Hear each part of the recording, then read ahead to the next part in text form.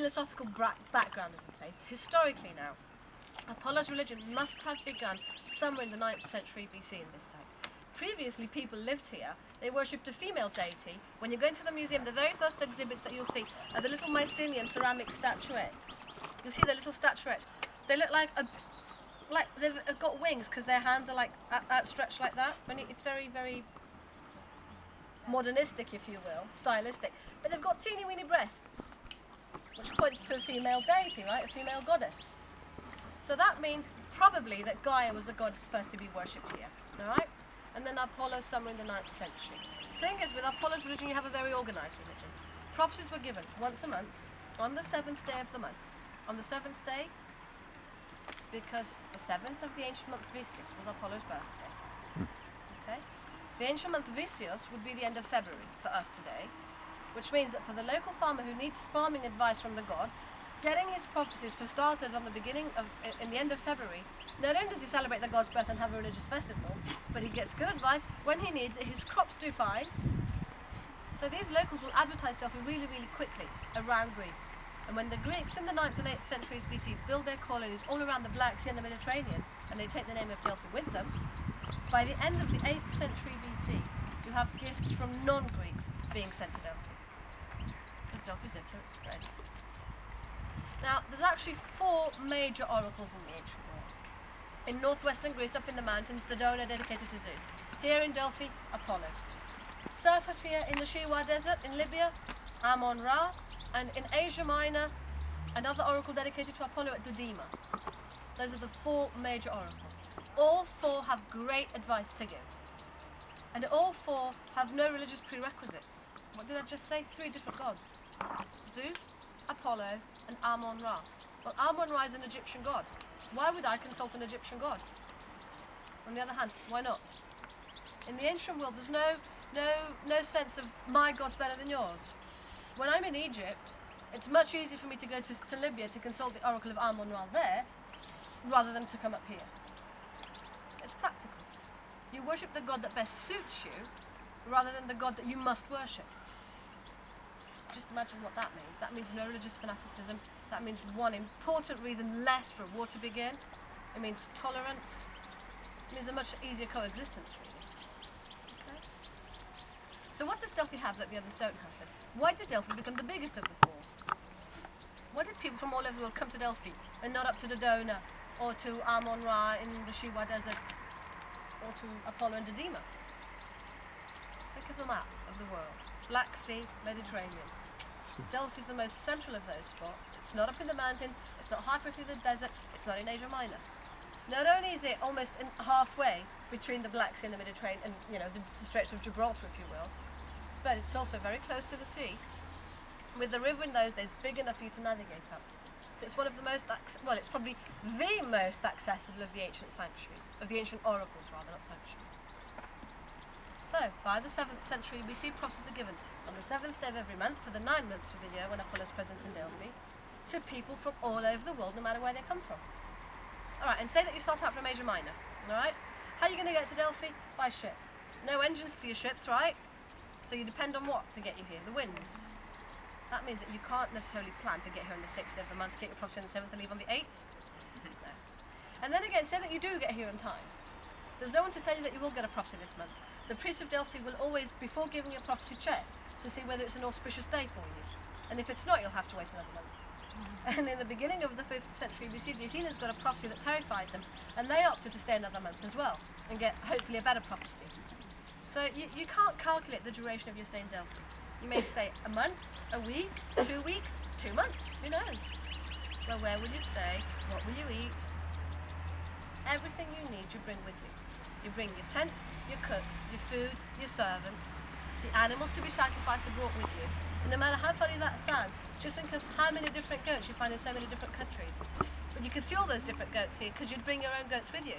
Or bulls or roosters, depending on what you could afford. And what else would you bring to Delphi as a gift to the god? What do we see in museums? Other than those statues. Well, those statues are sent ready-made, aren't they? So they represent your artistic style. And when they're set up all along the sacred path of Delphi, you end up with Delphi being possibly the biggest art gallery of the ancient world, with all the different art represented. And of course today you don't have the statues and the buildings are in ruins, but when you walk through the site you'll see inscriptions almost everywhere, giving you the history behind the monuments, right? So it's a huge history book as well. To make this long story short, people from all over the world share common camping paths. So they talk to each other, they learn about each other from each other. You'll smell and taste each other's different food. Imagine all the fires cooking different foods from all over the world. And when you walk through here, you look at each other's art and architecture and read each other's history. What you have here in Delphi, that very simply the biggest and, if you will, most productive cultural centre of the ancient world. History was made here. Think of the UN. Delegates go to the UN today to discuss politics. Same thing happened here in Delphi. That's what Delphi is for the world. This is the stone you'll find later on in the museum, right? And it symbolises Delphi's importance to the ancient world.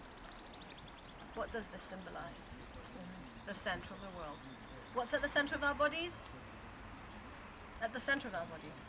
At the navel, right, the belly button. So, if the belly button is the centre of the world, the centre of our bodies, and Delphi is the centre of the world, Delphi is the belly button of the world. As a symbolism. It's just to tell you how important it is. Because recently archaeologists have taken this symbolism a step further, and they claim that the design on this stone is the umbilical cord. Because just like nutrition goes to the embryo through the umbilical cord, just imagine how many things you'd learn when you came to Delphi in those days. Symbolically wise, this is the central point. 7th then to 4th centuries BC are Delphi's glory days. 4th century BC, Alexander the Great, Philip II, Alexander's father, comes along. He starts bossing people about, which means that as a city-state there's not much room for you to consult the Oracle of Delphi on individual politics, because Philip tells you what to do. So that's when Delphi's decline begins. But to your average person of the 4th century BC, Delphi remains important, because Philip gets a prophecy, Alexander gets a prophecy, everyone who counts gets a prophecy. It's just that now it is used solely for political reasons. It's to influence the people governed by Philip and Alexander. Look at what Delphi said, now you have to listen to this. Okay? And it's in the Roman days when the decline is visible. Because a Roman emperor isn't going to bother. You've come from Italy, haven't you? Right, well, you know how far away it is. It wasn't much closer in those days, right? So the Roman emperor's not going to bother to leave Rome and come to consult the Oracle of Delphi. Plus the fact it's a bit of an ego thing as well, right? I'm the Roman emperor, I don't need to consult the ancient gods. Because that's the clinch, you see. For the Romans, this is already ancient. We consider the Romans ancient. This to them is ancient. So Delphi becomes part of the tour of the ancient world.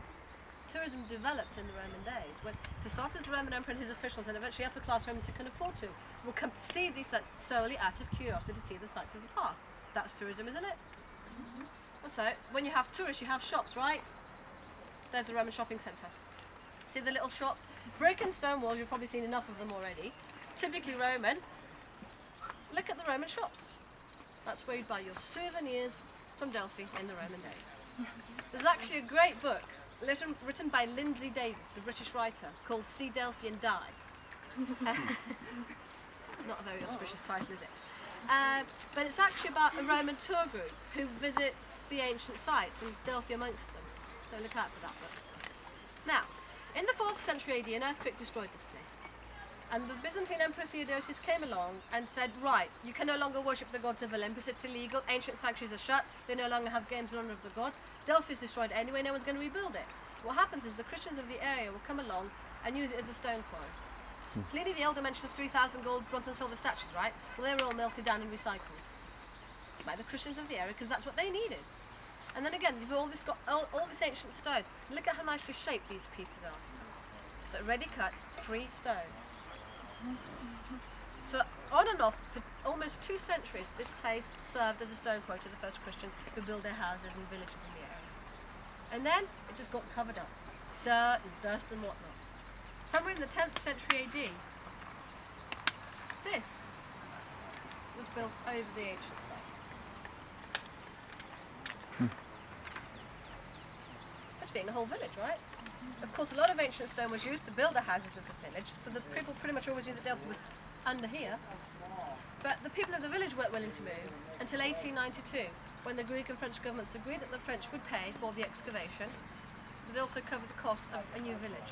So the people who lived here, these houses are taken apart, pieced apart to save the ancient material, and the rest was used as rubble to build the village we stayed in last night, the modern village of Delphi. Okay, so that's the history of this site. Right. Now, any questions so far?